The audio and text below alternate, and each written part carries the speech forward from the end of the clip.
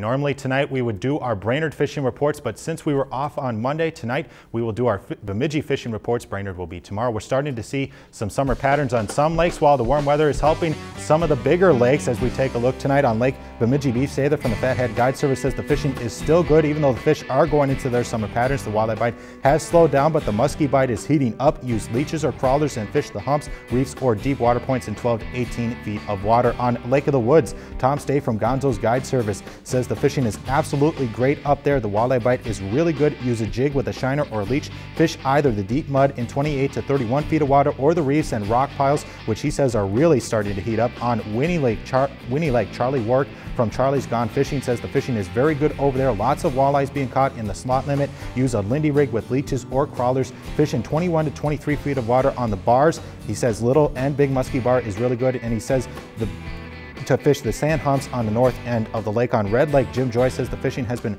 really good up there. The walleye bite is awesome and solid. Use a hammered metallic spinner with either a minnow or leech. He says gold or silver are the best colors. Fish shallow in there in 3 to 6 feet of water because the water is very high right now up there, Dennis. If you've enjoyed this segment of Lakeland News, please consider making a tax-deductible contribution to Lakeland Public Television.